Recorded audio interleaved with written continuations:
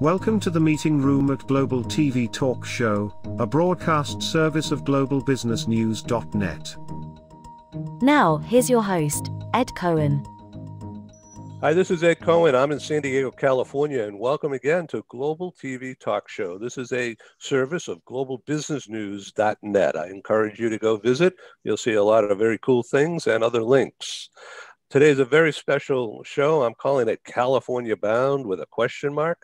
We're also calling it Global 21. And what does that mean? This show is about recruitment and potential recruitment. And let's assume it's a success. Then we have a challenge of relocation successfully into the California market. We have an excellent cast here of experts, and I'm really honored to be the moderator. So because everyone here has an A-type personality, you won't be hearing from me too much. I'll just coordinate. So first off, I want to introduce our leader, Gary Saenger, who's from the LA Metro region. I was introduced to Gary by the esteemed CHRO, Paul Falcone, who many of us know from Paramount Pictures and other Hollywood type stuff. So Gary Saenger, thanks very much for being our guest today. I do have your notes, but first of all, in your own words, tell us about your executive recruitment firm in LA all these years, and now you're reaching out and expanding worldwide through your association. Please tell our audience about that. Well, Ed, it's a pleasure to be here this morning. Yeah. Saenger Associates is our retained executive search firm. I'm a farm boy from Idaho. I was in the Air Force. I taught school and starved to death a couple of years and then got into my business career with American Hospital Supply Corporation. You would know those today as Baxter and Cardinal Health. Had stints at Citibank and Security Pacific. Always been in HR, then in general management, and founded Saenger Associates in '99. Yeah, and so our retained search firm. Yeah, I was going to ask you, what level is your executive recruitment? Yep, thank you. We're a retained firm. We're that proverbial headhunter who partners with corporations. They have gaps in their middle management, senior management, and C-level positions. Our industry focus is anything to do with manufacturing, supply chain, and engineering. The industries that we focus on include industrial products, aerospace and defense, and consumer. So we are there trying to give these companies great choices when they are in fact trying to add to their senior management and executive team. So these people are not lower level. This is high level stuff, right?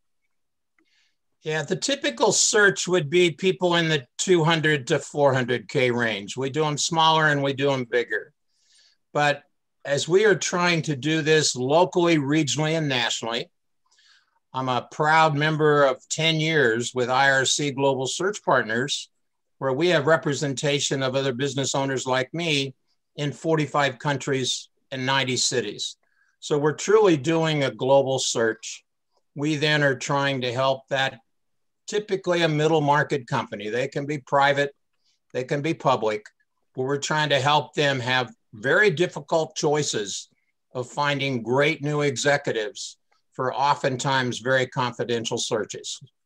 So Gary, I'd like to play Mr. Networking here for a minute and introduce. I heard you're pretty accomplished in that area, so I think I'm talking to the master. Well, you know what? I learned from people like Teresa and people in the LA Hollywood scene like Paul Falcone. But Helen, Lobo, and I were introduced by a mutual friend who happens to be based in Saudi Arabia, and Helen is an accomplished conference producer, much bigger than me. She just produced Global HR Summit in Dubai, and I was really honored to be one of several speakers on that program, and we've stayed in touch. So thank you, Helen. So Gary, as you could tell, is the go-to guy And Helen knows I mean, I don't want to put words in your mouth, Helen, but you seem to know all the HR leaders and throughout the Middle East. And Gary, so through your association of your international group, do you have inbound into the Middle East? Are you asking me if we do? Yeah. Yeah, in fact, our most recent conference, when we were able to hold this, was in Athens, Greece. We have an IRC global conference each year.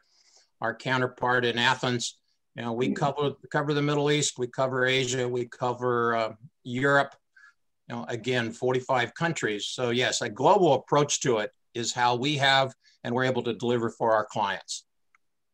Cool. Well, Helen, I'm going to connect you with Gary, or you can use the chat underneath there and send emails. All right. Of course. Thank you. Helen is an A-type personality, just like me, and she's going to reach out and invite you to be a speaker. so get ready. Sure, why not? All right. So Helen, I want to introduce you to Jeff Houck, who's for many years was head of the talent mobility function for a large energy company in Canada called Suncor. Gary, perhaps you know Suncor.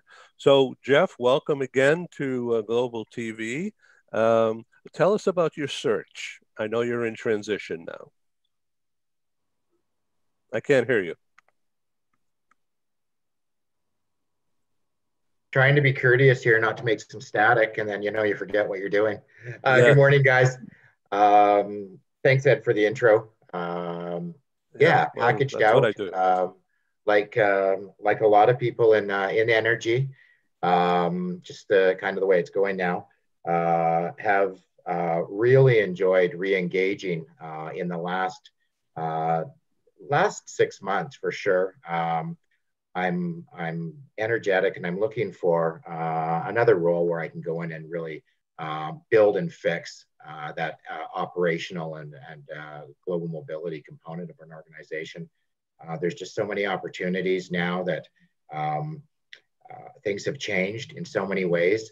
And what's so exciting about it is, although it has not been a great way to do it, but it's just been a wonderful impetus for us to actually become more creative and actually be able to really move forward in some exciting ways. So I am looking forward to getting into an organization that actually either already understands the value that a great mobility program does for that value and attraction component, as far as the whole employee experience, or I'd like to get into with a company that would like to understand what it brings, so that you can bring some energy in a product and build something terrific and take advantage of this fresh energy that we've got going on now.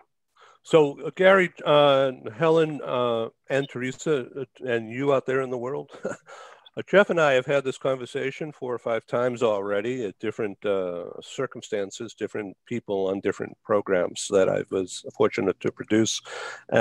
So Jeff is, if I may put some words into your mouth, he's a very successful executive level stakeholder in the global talent pipeline development, and where the mobility thing fits in an effective way, not just moving boxes. We're moving lives and creating value for the corporation through the hands-on approach, right, Jeff? Pretty hands-on guy, and that's the big thing. You've got to be.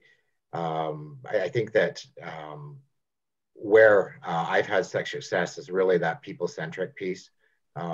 It's amazing to me that some of these people and some organizations are actually just realizing this now, that we have to be so people-centric to get the best out of it. But, in competing for this great talent that we have, you've got to take care of them so that they can do their core business and deliver and actually be able to produce what you've hired them to produce. They're not distracted, and they become just great ambassadors. HR is kind of a hard gig to promote. People doesn't always see it the right way, but when you go through a process and engage people and have them believers, it lets the business operation in a much more higher level of functionality. So Gary, making the deal work is one of your pet phrases, ROI to the company, of getting the right people in the right place at the right time at the right price. And part of that is making sure the spouse gets taken care of. Happy wife, happy life. And even if I'm the trailing spouse, I got to be happy, So, so Teresa Howe is an expert. Teresa Howe and I met when I was publishing in the early days California Bound Recruitment Relocation Guide in cooperation with the LA Chamber of Commerce. And this is a very long time ago. And that's when everybody wanted to move to California, of course. And so Teresa was relocation director in a realtor situation, very specialized focus, and handled literally thousands of hands-on moves. So Teresa, briefly do a better job than me.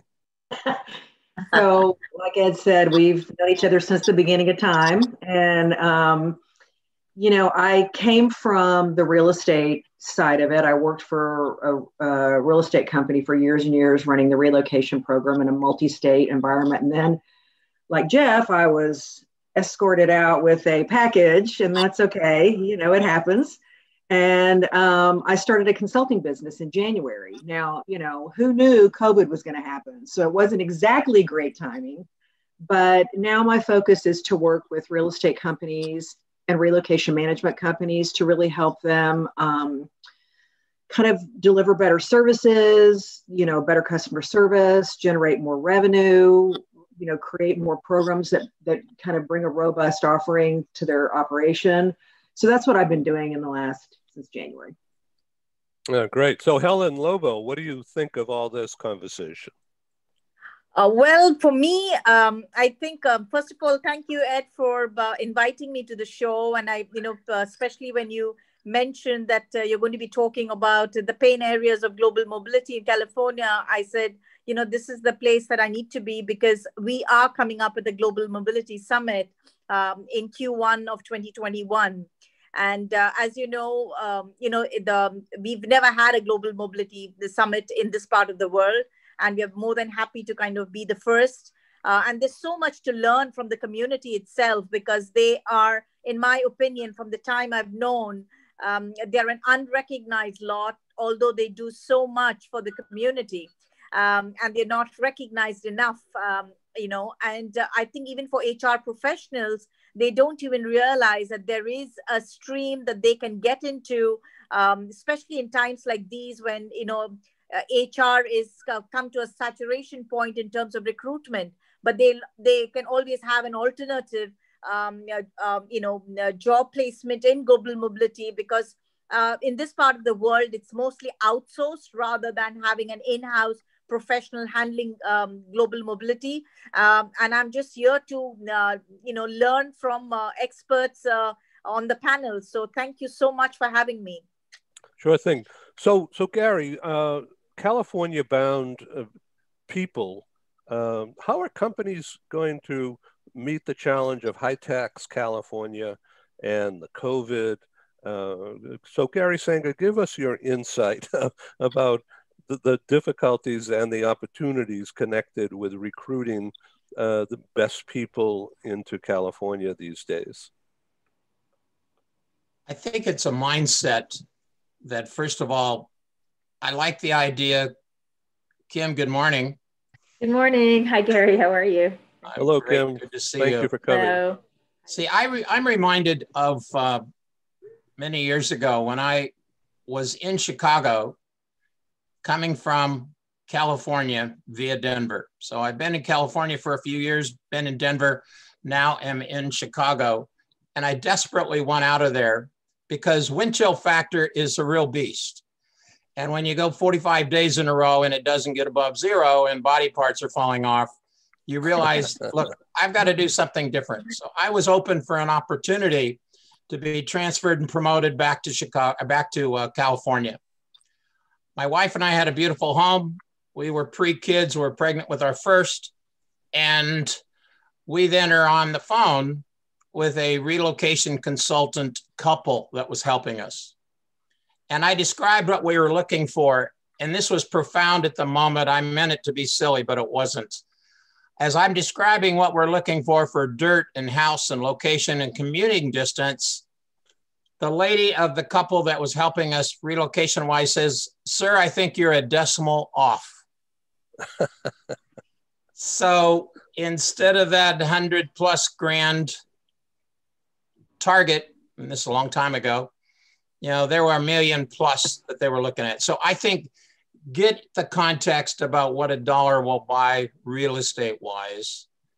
And then likewise, the trailing spouse, the trailing person in this situation, and at least half the time, this is the trailing guy, because the women executives that we're recruiting for our clients, what are their needs? And I think getting focused on what are their needs, they oftentimes can have a significant salary.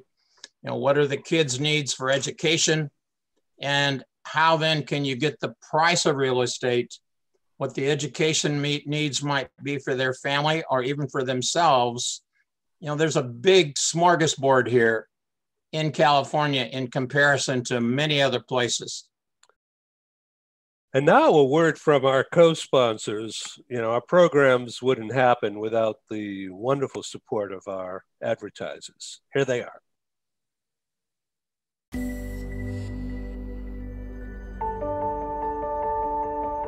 Something that's really neat is that the Bridge School partners with various organizations to provide learning for their students. For example, we partner with a major ballet company, and we are able to enroll several of their students into our school. So now not only is the student able to participate in a school and have a seamless transition while they're very active in their ballet career, but now they have other dancers that are with them that are doing some of the same courses. So it's almost becoming a camaraderie where they're taking similar courses, they're working together on their ballet, and really being able to form this great partnership with these organizations to provide a needed service. A lot of times there are student athletes who will spend hours and hours at the gym or at the basketball courts, wherever it is. And if they're attending a traditional school, they're in school from 8 to 3. They get a quick snack, and then they're at the gym for 3 to 4 hours in the evening. Coming to us and having that partnership, they're able to break that up throughout the day. They can have a morning practice, get some schooling in, have an afternoon practice, finish their schooling in the evening. So there's that flexibility. And additionally, if there are tournaments or performances, it's fantastic because if there's a week where they have shows straight through, they can take that week off of learning and then pick back up when they're done. So it offers this great flexibility. And for the program owners of these sports leagues, it is a win-win situation for them because they see this need. They see this need that their students need to make sure that they are obtaining the grades necessary to be successful adults in our country and in other countries. But it provides them an environment where they can be successful at both.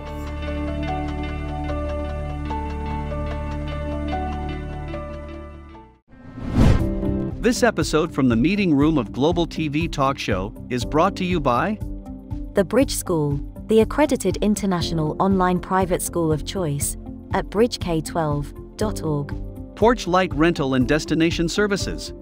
Reduce your renter lump sum or managed relocation costs. Visit them at porchlightrental.com. Cube Monk, featuring the world's first smart cube. Track your goods with our advanced GPS system. Welcome to the future of moving and relocation at cubemonk.com. Primestone Partners, featuring corporate, government, and developer housing solutions, as well as senior-level advisory services. Find them at primestonepartners.com. And by heirs.com. With our full range of services, we can help design and manage your international relocation. Find us at heirs.com. Insured Nomads provides protection and peace of mind with health insurance, travel insurance, group, or tailored insurance for the globally mobile. Visit us at insurednomads.com. and by International Auto Source. We are the vehicle experts for expats, featuring all major brands of automobiles with flexible solutions and financing. On the web at intlauto.com. Hi, my name is Christine. I'm a nurse from the Philippines, and I got to know IAS through Worldwide Health Staff Solutions.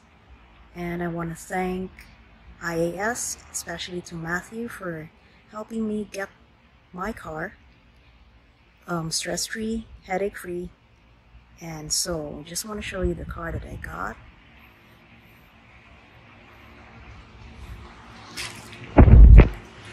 So it's a RAV4 XLE 2020.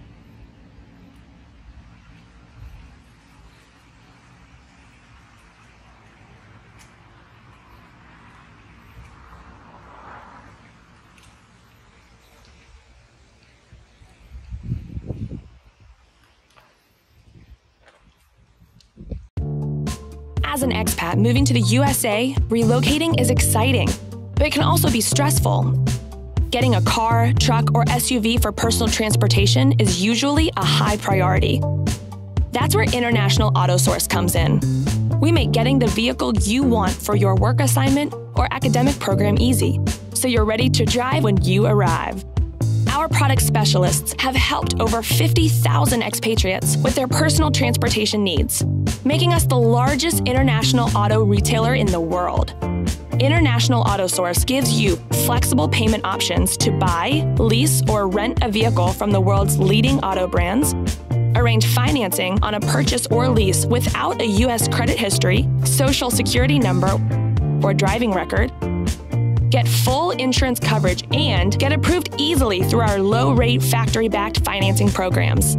And because we're an authorized distributor of the world's leading automotive brands, our no-haggle prices are competitive, and the buying experience is hassle-free. We'll even guarantee your new vehicle will be ready the day you arrive. With over 20 years of experience in the global community, we are the vehicle experts for expats.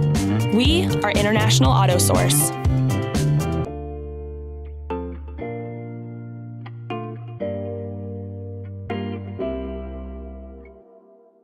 So do you think companies are realistic? Well, with you as their counselor, I'm sure they would be, but many don't have the sense of practicality. They have a strict budget or a strict routine, and yet they're sort of hurting themselves with the recruitment angle, aren't they? Well, I think the big picture here has to get in focus. If you're hiring for a general manager and the job's going to be $300,000, $400,000, $500,000, and he or she's going to run a business of a few $100 million, and you look at an ROI on that, and that person can give you a few extra points of return, frankly, get out of your own way when you're worried about another 50 or 100 grand to make a relocation work. If you're trying to have that executive influence, a $500 million worth of business, and you get a few points on that, you know, the idea of whether another 50 or 100 grand in bonus or another 50 or 100 grand in compensation, or what it's going to take to have that person leave what they have now, you know, I just think the big picture in terms of the business needs are key to get focused on. And candidly, it's frustrating at times when you get HR types, and I was one for 25 years, they can't get out of their way to see the big picture and really see the business of the business. Let's welcome Kim Congdon. Welcome, Ahmed. We met a long time ago at some meeting, and who knows someone. Here we are. So tell us a little bit about yourself. I know you're Global VP of HR and have a ton of responsibility, and you just came out of a board meeting. So welcome. Thank you for being there. Yeah, no, thank you. Thank you for the welcome. And I think it's a great time to jump in after Gary's comment about HR types. Like, whoa, how quickly we go to the dark side, Gary. In any case, obviously I've known Gary for a long time, so all in good fun. but yeah, I've been with Herbalife for about going on 4 years, and it's a unique organization in that we are in 96 countries, and so I've done a lot of different things. It's my first time being in this type of industry. I have a lot of industry experience in technology and entertainment in companies like Time Warner Cable and a media tech startup, full screen. I was with Sony Pictures and also with a technology company that eventually became Lucent for a number of years. So always been in HR, always been in companies that are focused on growth.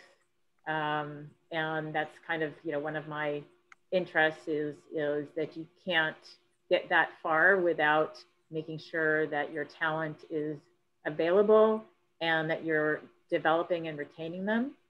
So, when you asked about this particular topic, even though I knew it would be a little tight for me, given the day, I was excited to be a part of it. Yeah, thank you very much. I want to introduce our group here. Helen Lobo is based in Bahrain, so it's late evening there. She knows all the HR people across the Middle East. And we also have with us Teresa Howe, who I met a long time ago when she was a relocation realtor in West LA, and has worked with many, many corporations helping recruit people. Perhaps you even did some work for Herbalife back then, because they were right down the street on Sepulveda. I know, I think we did actually. Yeah, how about that? And also from Canada, Jeff Houck is in transition right now. He's been with a very large integrated oil company, energy company called Suncor, now is in Calgary. He's in transition, and he has scads of experience in being in the boardroom and better enabling recruitment and the movement of talent across Suncor's scope.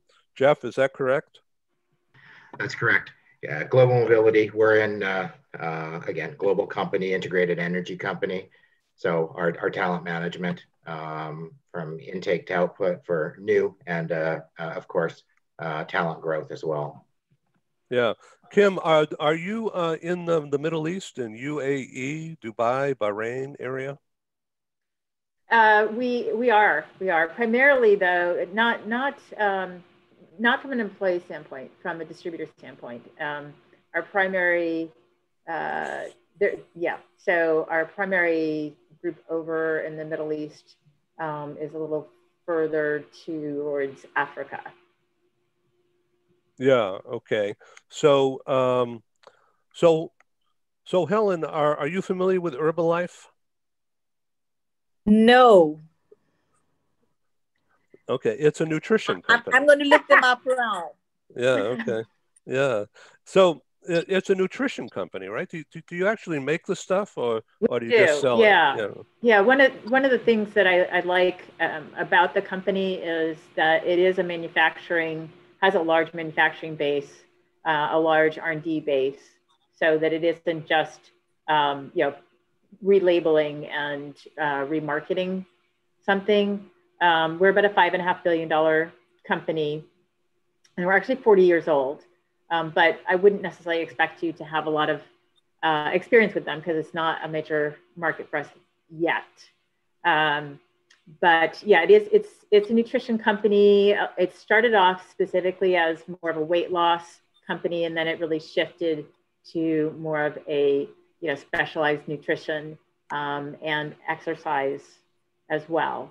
And we are a multi-level marketing company, and so get slammed a lot with being a pyramid scheme and that kind of thing. And I was really, just to be perfectly honest, I was really nervous when I interviewed. I was like, oh, I'm not going to talk to those people, those pyramid scheme people.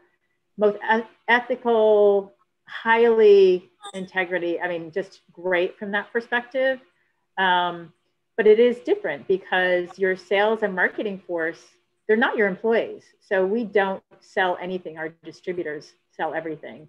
So that was, from an HR standpoint, it's been a different challenge as well, right? Because trying to, over the last 4 years, really getting the company to focus more on the needs of employees, because it really had only been focused on the distributors, and getting them to understand that connection of developing talent internally and being able to recruit the best if people aren't going to have the autonomy and those kinds of pieces. And I feel really excited about the kind of where we are now, just 4 years later, in terms of the level of investment, the digital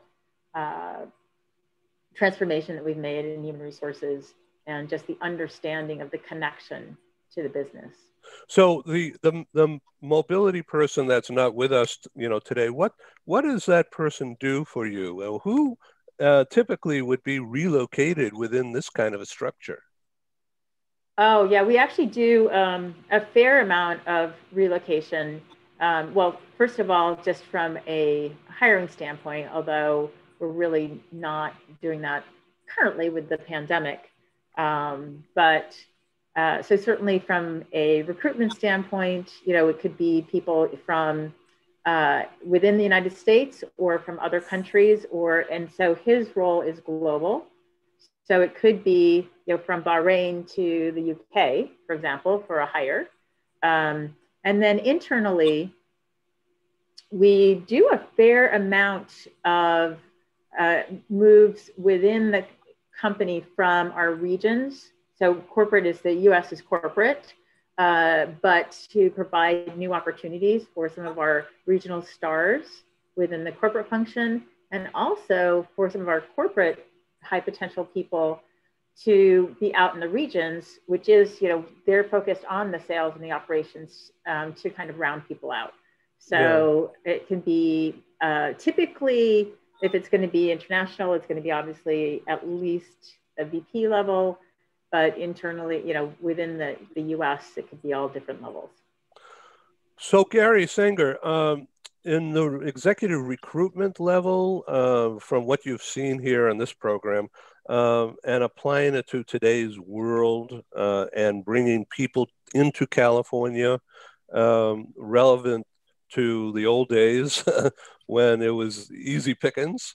And so how do you think economic development angle of the community seeking to attract new tax revenue and to build up employment within the area to help the community? I know you're involved in economic development. Could you give us your focus from that point of view and the world that California is facing this coming year with high taxes and assuming that the vaccine works and the lockdowns open up?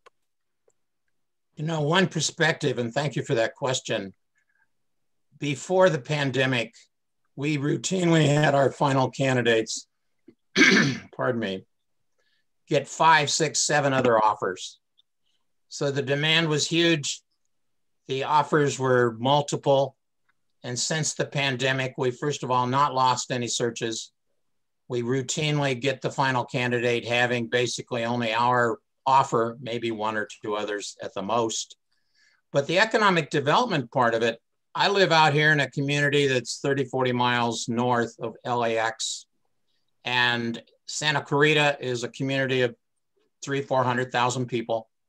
We have an economic development corporation where I'm an investor on that for the last half a dozen years.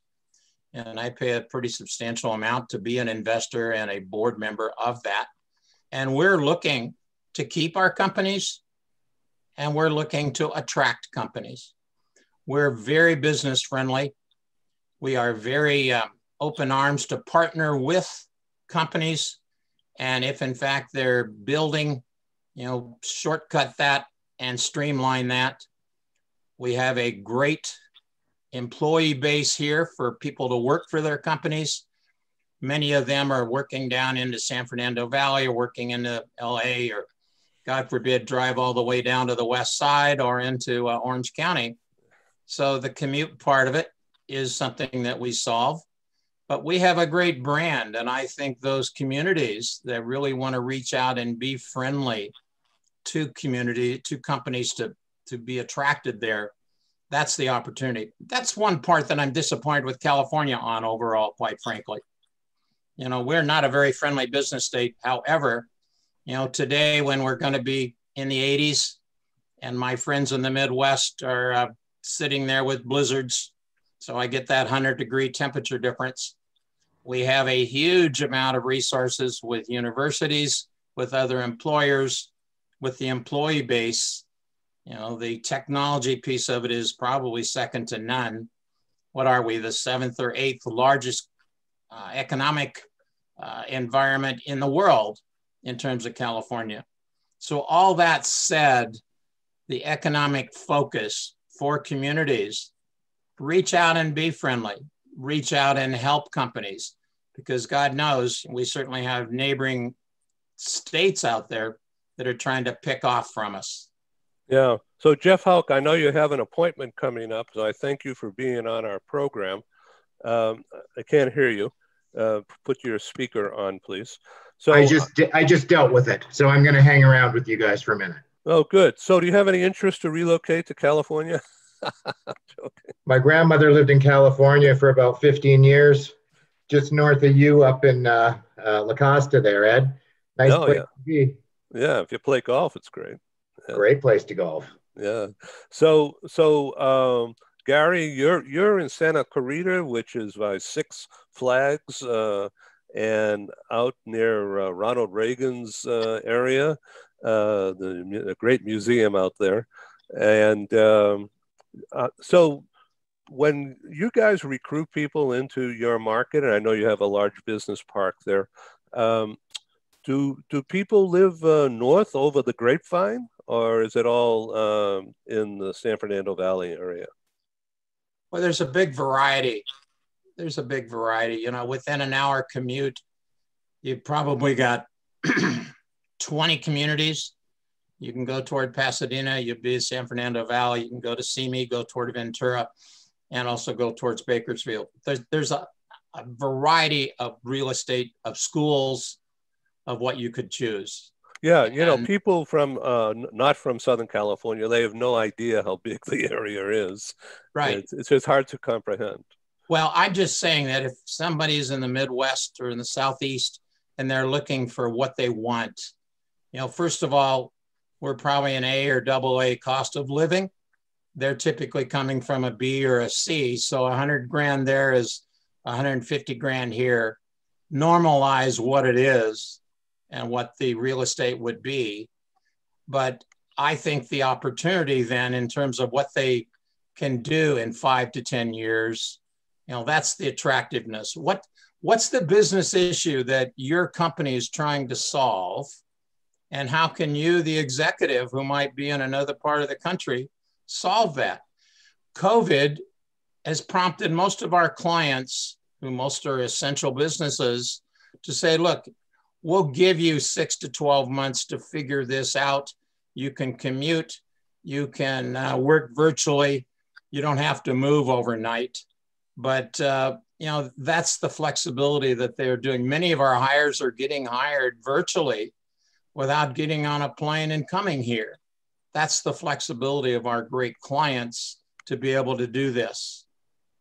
So Kim, in the early days, or earlier days, I should say, when you were involved in more Hollywood-oriented firms, Time Warner, in the early days, did they have a Zoom kind of a thing, a teleconference kind of a screen setup at that time? I'm sure they did, but it wasn't broadly used. And to what extent were interviews done using, in the early days, the teleconference idea?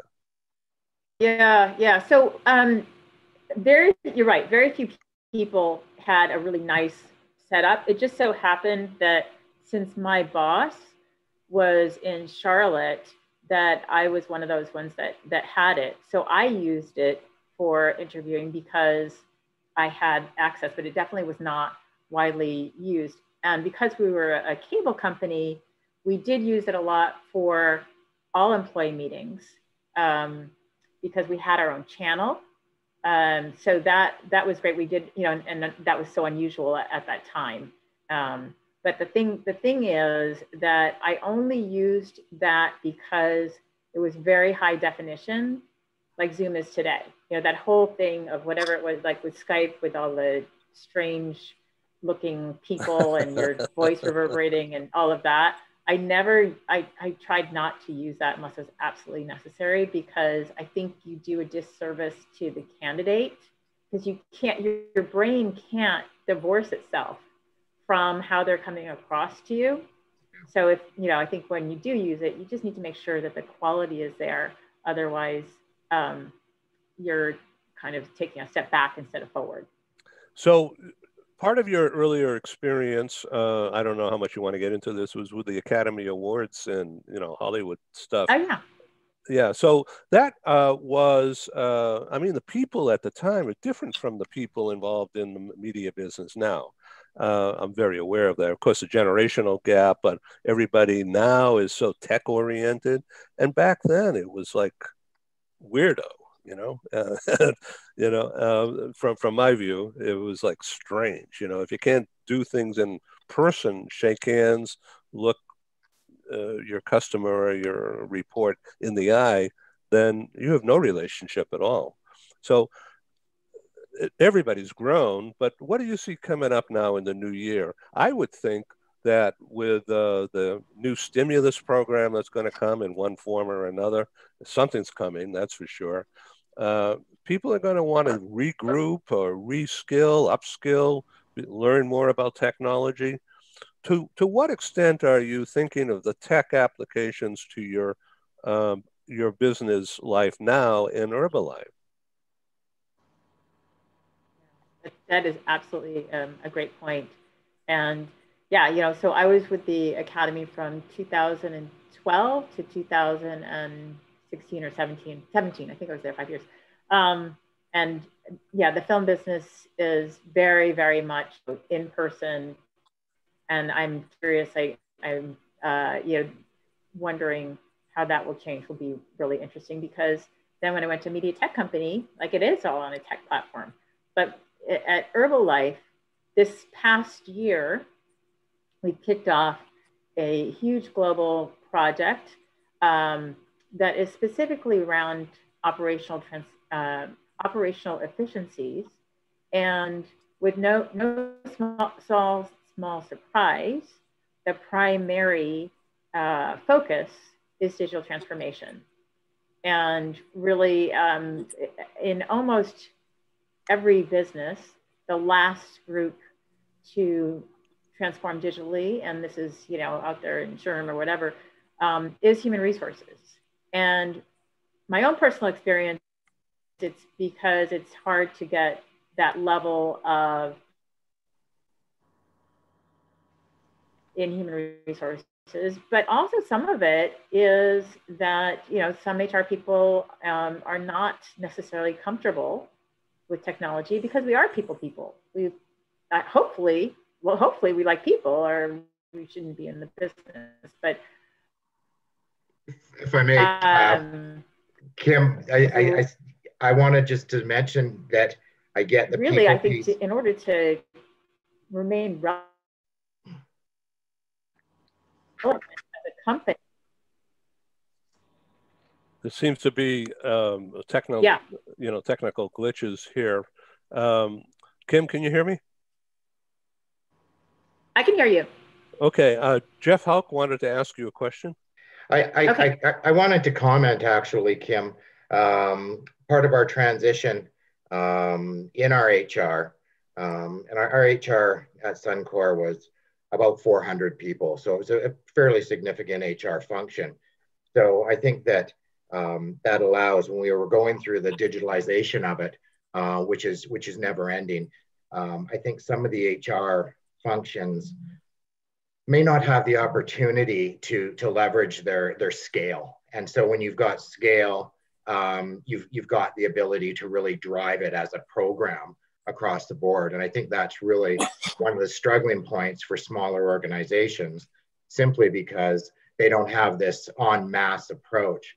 But the one thing that we did find is that in design with that big, it's a great opportunity to engage as far as that stakeholder. You really learn right across the organization who the stakeholders are in HR and what they're bringing. But I think to your point, and I'd like you to comment on this, is that, you know, HR is people, and we understand that.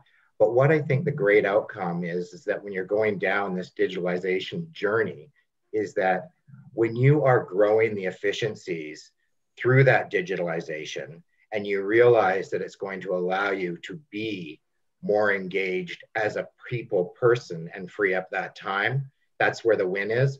But it takes a while to get there, because getting through where it's fluid is a little bit bumpy for sure. Kim? Yeah, I mean, you know, that's absolutely true, Jeff. It's so much of it is change management. You know, one of the things about digital transformation that's very evident at Herbalife is that we've had decades of putting process on top of process. And then if you want, in HR, every place else as well, but specifically since we're talking about HR, and I am just, you know, 100% focused on, look, we've gotten this opportunity to invest. I'm not spending a dime of it until we're sure that we're not going to take these, I'm trying not to use a bad word really, because these processes are driving me crazy. These not strong processes, and just digitizing them, because then we are not in any way maximizing it. And you're absolutely right. There's some people in the organization that are really resistant. They are very comfortable with, you know, sending out an email about open enrollment instead of having a interactive link on our global homepage, right? And those kinds of things. And we're hoping that we can bring them along. But, you know, honestly, the truth is that some people we're not going to be able to bring along. And then they're no longer the right fit for at least our human resources organization. So because we can't serve our employees without that digitization. So Gary, and then I want to go to Teresa and also Helen. So Gary Saenger, the attraction thing again, let's zero in on getting people to choose LA as opposed to Austin. Let me tell you a quick story, an example.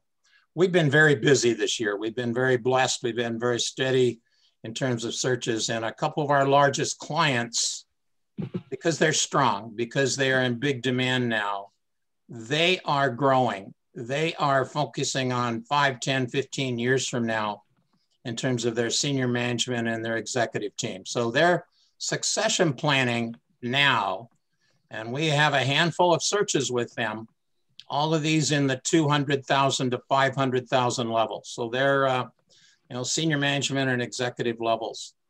Their geographic focus for these searches is Southern California, is Arizona, with a lot of manufacturing operations in Mexico. So many of our candidates then, as they're looking at career potential with this client, and again, I've been doing work with this client from before I founded Saenger Associates, which is 1999. They then are looking at candidates who would consider California, who would consider Arizona, and don't have any fear in operating in Mexico. Now they take a 5 times monthly salary as a starter in terms of what the relocation package is going to look like. So it's not for the faint of heart when it comes to relocation. They also really consider what the geographic choices are going to be with price of real estate. The closer to the beach, the higher the price. You look at the distances, you look at their kids in terms of their educational needs. You know, they are ponying up what it is to make these searches work, to make these searches happen. So I would tell you, succession planning now, if you are tired of that B- and C- employee you've had, now's the time to go hunt. Now's the time to go upgrade. And I think if you're looking 5, 10, 15 years from now, that's the kind of problem that our corporate clients want to fix. And the California piece, if somebody truly is most concerned about their career, we'll overcome that. We'll fix this. We work with people like Kim that have the business in mind. You can put a package together. You deal with what the issues are that company's trying to fix, and this candidate can improve that. They can give you an ROI that gives you multiple returns on that. Gary, is it okay for people on the program and out there in the world, can they reach out to you? Please do. Please do. And I want to make an announcement here. We haven't got the press release out yet, but in the interest of growth, in the interest of the future of Saenger Associates, I've agreed to merge with and be acquired by 2024 Sight. They're a fellow member of our IRC Global Search Partner team. I have a 5-year contract with them. We're going to be hiring and growing this manufacturing vertical in terms of search. And if they want to reach out to me, gsaenger@saengerassociates.com. Our website is saengerassociates.com. I'd love to have folks reach out, and guys like Jeff that are looking for their next job. My counterpart in Canada, we do a great job with working with people like you as well. So it would be a pleasure. Happy to hear that. Teresa, Howe, you've heard all this talk about, very wonderful talk about reaching out for that right person, get that person to relo. So what can you add to that value? So, I've been working in California for 30 years, but I also managed Arizona and Texas. And, like you said, Ed, it used to be much easier to get those families to come to California. But I remember when I started working in Texas and Arizona, managing those areas, I thought, oh my gosh, this is so easy. People just come. They don't argue about their salary. They don't, and it just was shocking to me. And when I looked at the stuff that I managed in those 2 states, on the referrals that came in, either from relocation management companies or directly from corporations, we had about over a 50% conversion rate. So it means every time an agent would take a client out, 1 out of 2 were going to come and buy a house. And so, but in California, we never probably had a better than a 25% conversion rate. So that meant every relocation agent that we worked with would take 4 people out and only 1 would actually come. And that's been that way for probably, almost probably 15 years. And I think it all comes down to, and it has nothing, it's all about all those things that you all have already talked about. It's the cost of living. So one of the things that we would work with our agents with a lot, and I still encourage relocation companies to do that, relocation management companies, when they're consulting a potential transferee, they don't know California. They don't know the market. So you have to depend on the local brokerage to really be the experts. And so what we trained our relocation agents to do is you have to sell lifestyle.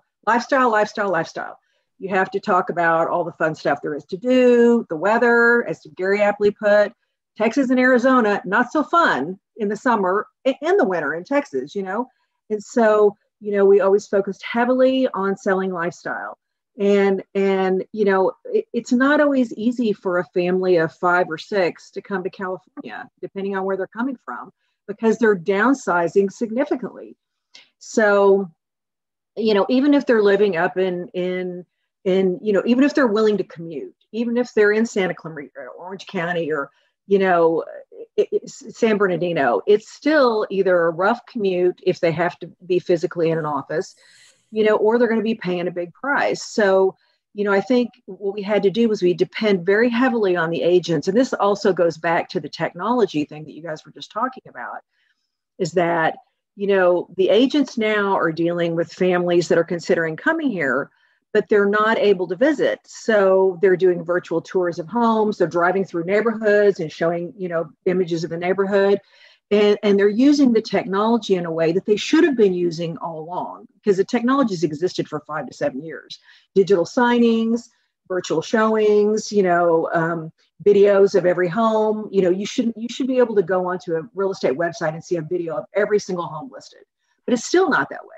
And it's just because. Don't you think that the part of the takeaway, you're talking about ratios here of you're at a 25% achievement. And Kim, I want to bring you into this because it's going to make sense to you. One of the big things I think that we need to get better and have worked on significantly in HR, and this is where we have the opportunity in developing tools to do, is I think if you've got, you know, only 1/4 of the people that are conversion, as you're saying, that means 75% have not been vetted correctly. And I think that we really have to work on this so that we're understanding who we're dealing with, what they are. And to your point, Gary, if this person's never going to want to be in California, you can try as hard as you want. They're not going. So I think we have to really step back. And before we start selling the product we have to sell, we have to see if someone's interested in looking at the product and being part of it. And if we could grow our efficiency in that, think how much time we'd all save. 75% of your time, Teresa, would be freed up. Everyone else, you're working with the right person. And I think that that's what we have to really get ahead of. So it's not just the technical piece, it's really in front of it. And that has to do, that's the whole piece around talent management. You just have to get. It's so true. And I think the challenge is that the corporation doesn't know often the California market or the California real estate market, at least, let's face it, obviously. And nor does the relocation management company, because you're dealing with consultants that work all over the United States. They can't know a market specifically. So the problem is, and to your point, Jeff, they start in the funnel, and then by the time they get to the real estate agent, you know, it's just a waste of everyone's time. They should be vetted earlier on, because when you're talking about coming from, you know, the Midwest, they have a big house, every kid has a bedroom, a big yard, and unless whoever is taking this job is willing to commute a significant or have $2 million, you're not going to get a house like that. So, you know, the challenge is I think everybody just kind of crosses their fingers. And then when it gets down to the realtor's like, oh yeah, this is rough. This is not going to work for these people. So it's a bad and news a lot of story. time has been wasted. Yeah. It should be a good news story, and it's not. Yeah. So, Right. So Gary, what you're hearing is that the relocation aspect should move up the food chain into recruitment. We have a term in my business, and it's I violently agree. And if in fact I've got a heart issue, I don't go to my GP. If I've got a couple that's considering something in California or other places, get my super expert relocation consultant who has people on the ground there that can talk about it. Like Jeff says, vet them out early so they don't waste a trip. Many of them just want the trip to go see it and go to Disneyland. But you know, use that expert early on and vet them out. There's no way it should be 1 out of 4. You know, if you're not getting 4 out of 5, you're not doing your good work up front. So Helen, Lobo from the Middle East, what do you think of all this California talk? Can't hear you. Put your speaker on. Yeah, sorry about that. Yeah. I think I'm just making notes because I know these are pain points which we could address in the summit. You know, I'm going to be touching base with all of our panelists to get some more input to make that content of our summit more richer and addressing pain areas more, you know, so that the audience, the global audience can learn from each other. And then take it forward. So I'm making plenty of notes, and I would love to get in touch with every single one of them. So in past conversations, we've learned that mobility and talent mobility, that kind of thing across the Middle East is not popular. It's not. It's generally outsourced. It's not an in-house function for the most part, except for large organizations, they do have, but those are few and far between. Right. Okay. So I look forward to helping you with that, and Sure. I thank you for being on this program. Gary Saenger, where do we go from here? How do you recommend that we talk to, or if we want to, communicate with local chambers of commerce that we're plugged into, or recruit, not recruiters, because that's all your thing, but the idea of bringing companies and site selection, if you will, to expand an operation to where the people live, to avoid some of the commutation problems in Southern California? Well, candidly, I don't think the chamber is the answer. They represent very small businesses oftentimes. I think the fellow economic development corporations that are out there, make an awful lot of sense. I'd be delighted to, host anyone to talk about that. We get fellow EDCs that are out there to discuss that. The talent and what you need to run your business today, 5 years, 10 years. Candidly, the great executives have more of a concern about that company, its growth, its people, and what it wants to do than what they do about the specific geography. And so I think as you're talking about transparency of the business, how well capitalized, what's the growth look like? California becomes like a third or fourth level of problem you're dealing with, rather than many folks, I think, deal with that as number one. So again, I would be delighted to have any of those conversations. Jeff, I'd like to introduce you to my counterpart in IRC in Canada. I would like you to learn the word they instead of we, because I understand you're gone from your former company. And so you're looking as to where you're going to go next. That'd be terrific, Gary. I appreciate that. Well, this has been a wonderful experience for me as a producer and the host, a broadcast host. Paul is a producer. We've had a delightful time here today and highly educational. Gary, thanks so much for taking the lead. Kim, please come back sometime, and I welcome your mobility manager. Jeff, good fortune to you. You take care. An LA Dodger guy, huh? The Padres did a good job trying to beat them, but they just don't have the depth yet. So happy that Dave Roberts has worked out for you guys. I'm not so unhappy either about our Lakers. It's pretty darn nice. And frankly, many other places of the country doesn't have this kind of Dodger-Laker land. Yeah, that's great. So thank you, Teresa, for coming back. Thank you so much. Thank you, Helen. You're welcome. Signing off from here. Thank you, Ed. Thank you. Please come back. Thank you, Ed. Yeah, thanks for pulling us together. It was so great to see you. Take care. Thank you. Bye-bye. Bye.